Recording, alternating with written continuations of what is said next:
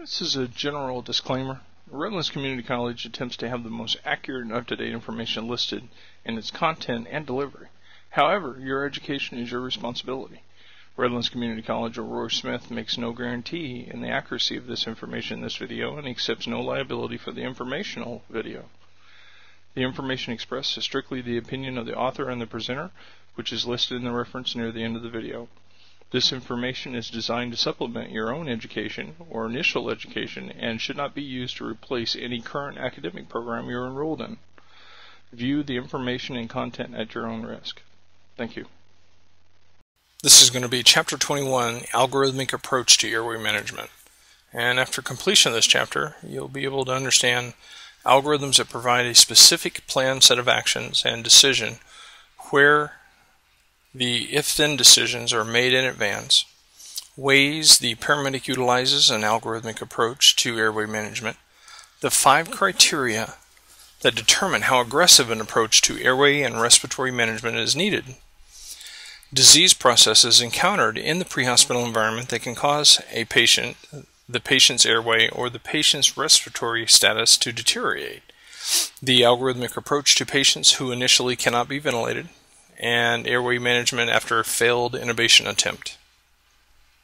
So airway management is a very critical task. The consequences of an unmanaged and poorly managed airway are devastating. No oxygen, the body just goes into an anaerobic state of metabolism and things go south. Emergency airways in general are very difficult. Pre-planning is crucial. Algorithms, working diagnosis, and the working diagnosis is a group of patient care activities based on a presumptive conclusion. Now what this means is we need clinical evidence. Once we find the clinical evidence, we make a working diagnosis, and from there we apply treatment. Protocol, details of a specific group of activities that are all to be accomplished for a given patient for specific presumptive diagnoses. Now most of us work underneath a protocol base, and we modify the base of this protocol depending upon the response. So if we are in the middle of this protocol and we're not getting the response we need to reevaluate our working diagnosis. Advantages. If-then decisions are made in advance, and what a protocol or an algorithm gives us is if this occurs, then we do this. If this occurs, then we do this. And it gives us a motivation for continuing action. So this is an example of an algorithm. This is an algorithm to defibrillate someone. And defibrillation, did they convert to a sinus rhythm? If the answer is yes, administer antiarrhythmic therapy. If the answer is no, then we need to start CPR and go back at it again. But this gives us the ability to take a look at treatments and apply if-then statements. So an example of this. Did they convert to sinus rhythm? Yes or no. If no, start CPR. If yes, administer antiarrhythmic therapy. So very simply, it gives us a stair-step approach to treatment. Important considerations. Algorithms only serve as a guide. They're not situation specific. So very simply, the algorithm is there to remind us what to do, but they are guidelines. Paramedics should understand routinely apply airway management algorithms, and this would be non-intubated versus intubated algorithms to manage a patient's airway. Critically important tools are the equipment, the education, practice, and a thorough knowledge base of what you're getting yourself into. The development of algorithms. Algorithms are the tool of choice for unstable pre-hospital patients. Classes that rely on algorithms include Advanced Cardiac Life Support, Pediatric Advanced Life Support, and the ASA's Difficult Airway Algorithm. Assessment of an algorithmic impact, of an algorithm's impact. Difficult Airway Algorithm. And there's some problems with it that you'll read in your book. It's confounded by numbers of variables, and this means that there was more variables in this. It wasn't clear and concise. So this still is in development. The number of cases that they applied to this data were only 98 strong. Confounding factors, but whenever the airway algorithm got deployed, essentially, no laryngeal mask airways, were available to place them into the study before the algorithm was published. So this is innovation based. And the data, only historical data or anecdotal data or data in the past is available to compare with the new data that was achieved by these 98 cases. So there's not much of a base on this algorithm, but it seems to be working. So we will probably see in the next few years us adjusting this algorithm off of evidence-based medicine. Pre-hospital airway management algorithms. Many algorithms are available. Some do not fit well. An algorithm cannot fit into every situation, so it's a guideline. You still have to understand the knowledge base of what diseases are in play whenever you make a working diagnosis. An integrated approach to airway management. The decision to intubate and or provide respiratory support algorithm. So this is intubate, non-intubate. Non-intubated airway management algorithm. So this is at the point that we decided not to intubate the patient. And then an intubated airway management algorithm. So in each one of these, the first one, do we intubate or not? That would be the question on this. So there's an algorithm approach to that. The non-intubated airway management patient, at this point we have assessed the patient and pretty much figured out that they do not require an intubation. And from there, we're going to use other techniques. That does not mean that we could start off down this path and not have to regroup and end up intubating our patient. And then, last but not least, the intubated airway management algorithm, which is we have assessed the patient, we have decided that they require intubation, and now we're going to facilitate that. The indication for definitive airway control, and this is table 21.1 in your book.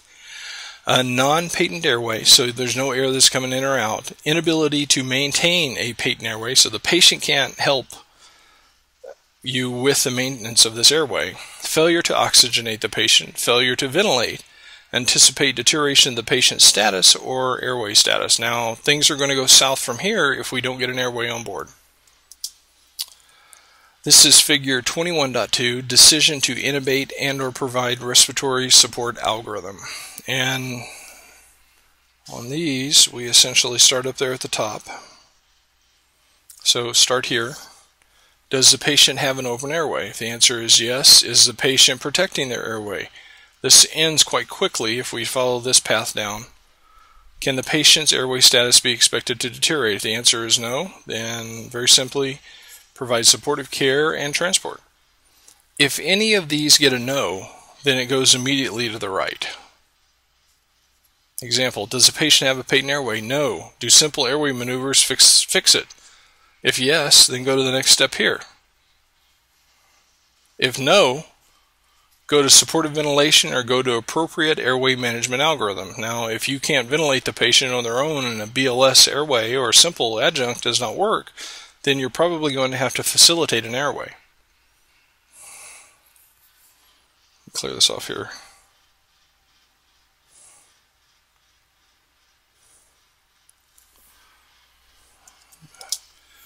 All right, so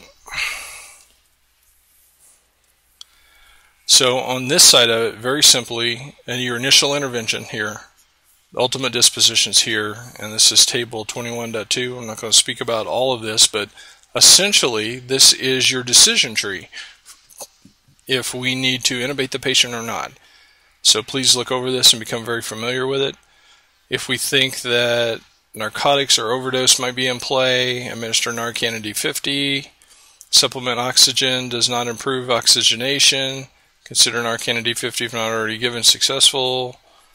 Supportive ventilation. So anything exits out to the right of any of this decision that's in the middle. And we're essentially going to go provide more ALS means of airway intervention. These are conditions requiring emergency transport. This is table 21.2 in your book. Abnormal vital signs that cannot be corrected or do not respond to treatment. An unmanageable airway, and that's what kind of we're talking about here.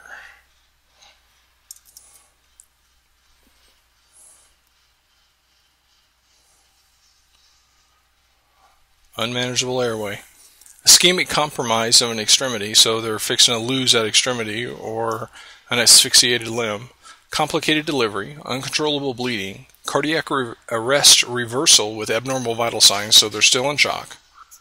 cardiac arrest without defibrillation or medications available. So you're in BLS mode or first responder mode, and the patient is essentially in cardiac arrest. So an ALS bridge of some sort, or an ALS intercept, or a transport emergency to an ALS intercept would be the most likely assessment off of that. Non-intubating airway management algorithm. Now this is figure 21.3 in your book, and very simply, this is the non-intubated version.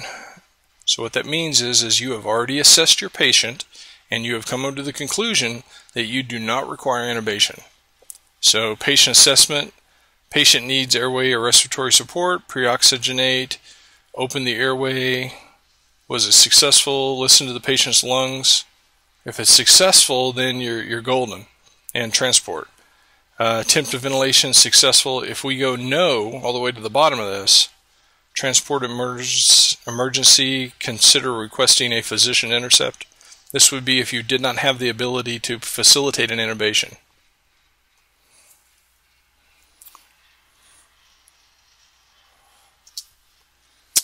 Alright, this is 21.4 in your book, intubated airway management. So this is at the point that you have decided to intubate your patient.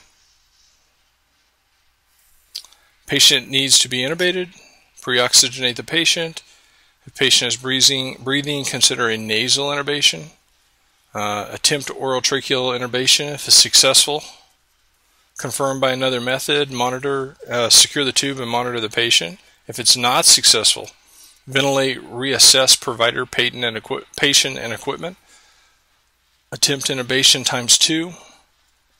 Was it successful? Hopefully at this point. So then, again, confirm by other means and secure the tube and monitor your patient. If no, ventilate or prepare blind insertion device, and this would be like a laryngeal mask airway or a King. Attempt biad placement, successful. If it was, then go ahead and monitor the patient, secure the tube. Attempt to ventilate with BVM, ATV, successful. If this is all no, consider obstructed airway. If unable to clear obstruction, attempt surgical airway. Was that successful? And essentially what we got here is these are all ALS airway interventions.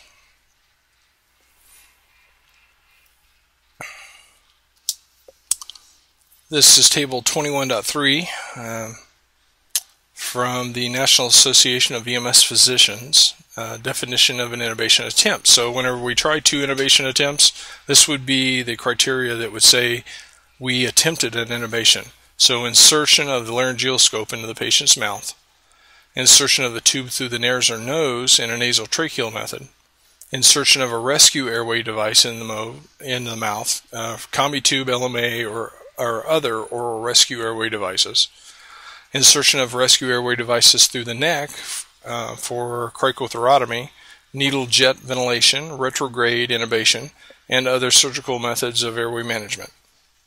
So any of these attempts consider as an attempt on an intubation. So whenever you're documenting, be sure that whenever you write down, I attempted twice before I progressed down the algorithm, this would be your defining characteristics for your attempt. In conclusion, airway management can be one of the most life-saving tasks that you perform. Algorithms can greatly enhance consistent and correct task performance during life-threatening emergencies. A value of an algorithmic approach to airway management has been recognized by professional organizations, ACLS, PALS, and so on. It is important to recognize that an algorithm is written for the majority of the situations. It is not a one-size-fits-all. The paramedic must recognize that an algorithm is simply one more tool to improve patient care. While it does not replace clinical judgment in a specific situation, it allows a systematic approach that will enhance patient care. References for this lecture are taken from Richard Beebe, Professional Paramedic, Volume 1, Foundations of Paramedic Care, First Edition, pages 378 through 391 of Del Mar Learning. And if you have any questions concerning this chapter, feel free to give me a call. My name is Roy Smith, smithr@imsa.net, or 405-219-7613. Thank you.